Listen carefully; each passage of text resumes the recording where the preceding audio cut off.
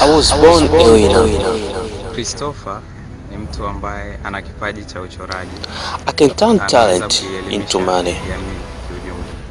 Ni mchoraji mzuri na pia kuachana mambo kompyuta kwamba anaweza kuchora kama kuchora. Anaweza kuchora mtu ambaye jinsi powerful in young age. Started to show talent in young age and get prize. I was long time coming.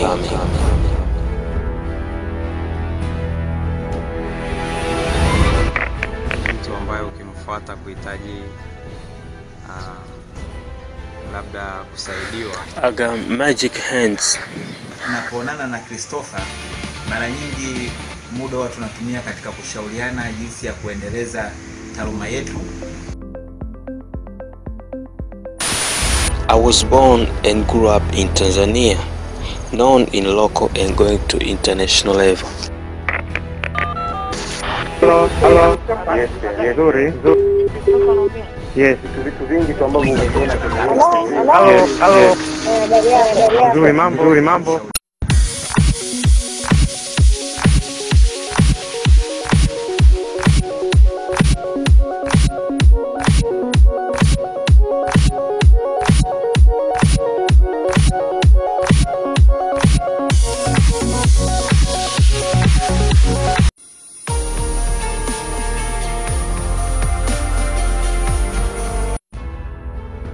Jua la mashariki linaamka. Na mimi bila ya kujijua nazaliwa chini ya anga la nchi ya Tanzania.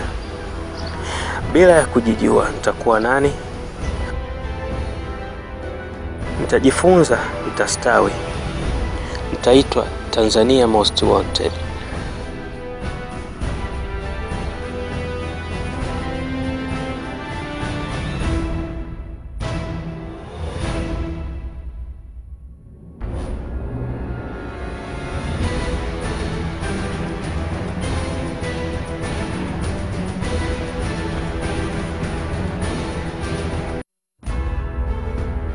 Mwaka 1865, Sultan Majid bin Said kutoka Zanzibar alitengeneza mji mpya karibu sana na Mzizima ambao ni mji uliopakana na bahari ya Hindi, akauita Dar es Salaam.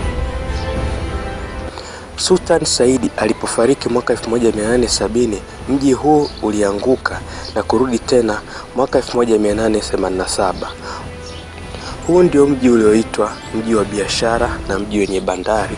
Mji uliotawaliwa na Uingereza uliogawanyika na watu weupe, wazungu wakaishi Oyster Bay na Waafrika hasa Waswahili waliishi Kariakoo na Ilala katikati ya mji wa Dar es Salaam.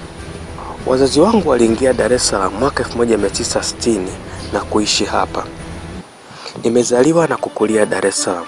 Maisha ya Dar es Salaam ni tofauti. Shughuli kubwa ya hapa ni biashara za uchukuzi na usafirishaji.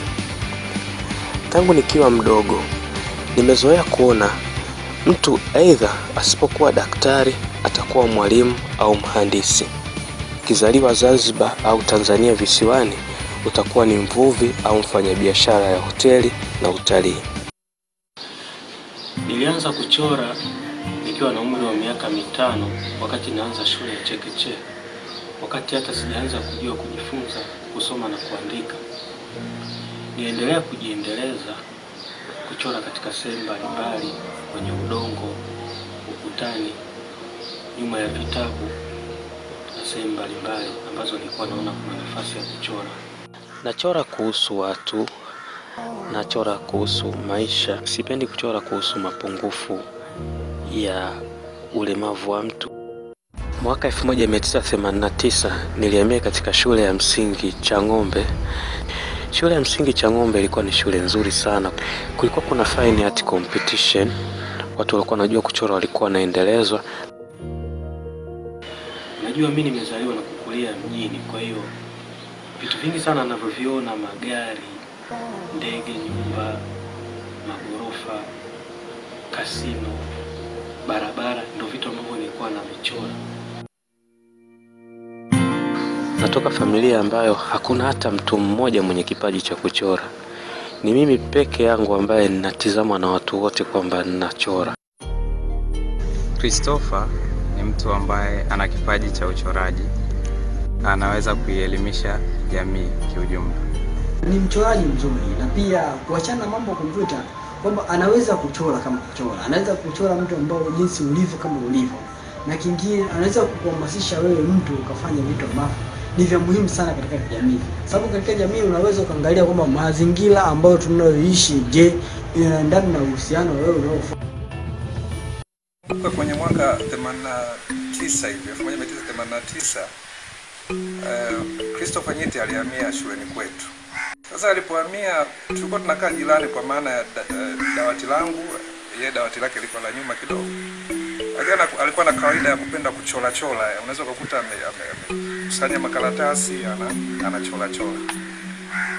Nilianza kuwa mchoraji tangu nikiwa na umri mdogo sana, lakini mimi pia ni mtu ninayejifunza mwenyewe kuchora vitu vya asili, maisha pamoja na watu.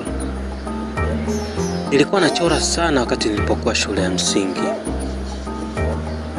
Nilianza kuchora wakati na umri wa miaka 5 tu, na nilianza darasa la kwanza nikiwa naweza kumchora hata rais wa kwanza wa Tanzania, Mwalimu Julius Kambarage Nyerere. Nilikuwa pia nachora vitu mbalimbali kupitia njia ambayo inafahamika kwa lugha ya Kiingereza kama social learning, yani kuona na kujifunza, au kujifunza vitu utotoni kwa njia ya kuona. Wakati nilipokuwa mdogo nilikuwa na nguvu, niliwekwa mbele kwenye kila kitu. Niliwekwa nafasi ya mbele katikati ya watu wazima wengi. Christopher ni jina lenye nguvu sana. Niliambiwa hivyo na watu wazima. Christopher, yani aliyembeba Yesu. Alikuwa majirani walikuwa wanamsifia, wazazi wake wanamsifia, na ni kweli alikuwa anachora vizuri sana. Wazazi pamoja na watu wazima, kwa mfano shangazi, mjomba na kadhalika, walikuwa wananipa moyo. Alikuwa anaweza kuchora picha hata za viongozi wa nchi hii. Kwa mfano picha ya Mwalimu Nyerere, picha za Ali Hassan Mwinyi, nakumbuka kipindi kile, bila hata reference yoyote.